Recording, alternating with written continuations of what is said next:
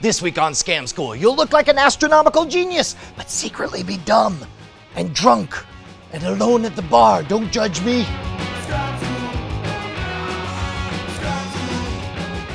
Toast me, you beautiful people. Boom.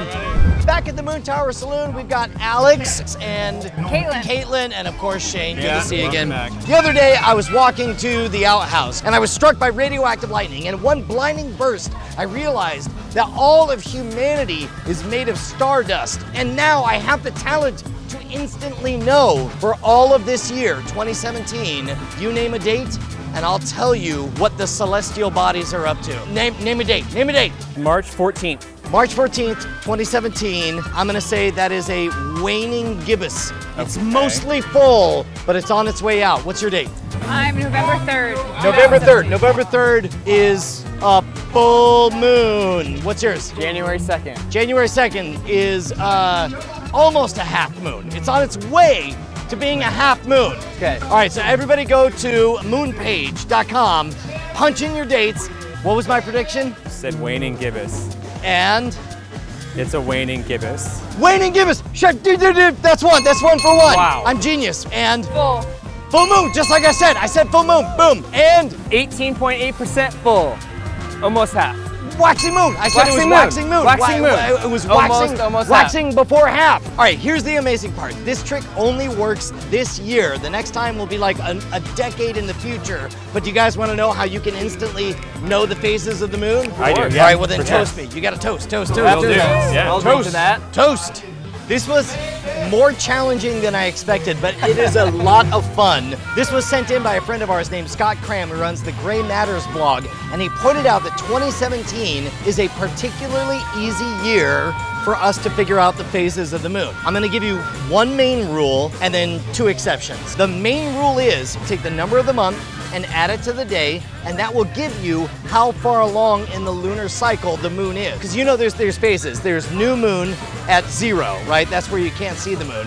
And then 14 days, you have a full moon, and then you're back to new moon again. So along the way, you have waxing crescent, half moon, waxing gibbous, full moon, waning gibbous, half moon, and then waning crescent. The only exception is that the first 2 months are different. Instead of using 1 for January and 2 for February, you're gonna use 3 for January and 4 for February. Outside of that, you're good. Let's test it out, right? So imagine I gave you September 1st. You would add those together to get what number? It'd be 9 and 1 is 10, right? Correct. And on a 10th day in a 28-day cycle, what would that look like? So it'd be before half moon, because that'd be, right. waxing crescent, because we haven't hit half moon. No, we're past half moon. Half moon's at 7. So it would be? Waxing gibbous. September 1st. You said waxing gibbous? Waxing gibbous, right? Oh, yeah. Waxing gibbous! All right, here, you pick a date. All right, August 4th. And what do you think it's gonna be on August 4th? I'd say waxing gibbous.